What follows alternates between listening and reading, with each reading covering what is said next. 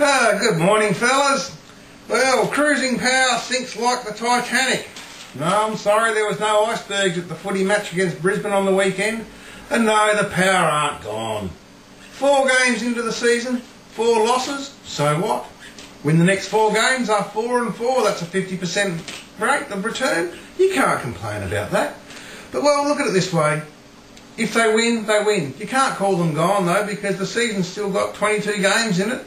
They've only played 4, so who knows, they'll win some, so they'll lose some. They might not make the grand final, but then again, who thought they'd make the grand final last year? Then we've got the mighty Crows. Well, they're doing bloody wonderful, aren't they? A reality check for the Crows. What's reality for the Crows? They got tired on the weekend.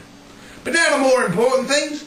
The new outsider for the grand final is, of course, the mighty Carlton Football Club. Yes, they're on the way back. They wiped out Collingwood. So stay tuned to this channel and see more of the Carlton Football Club's resurgent, the most arrogant football supporters in the AFL, and willing to admit it.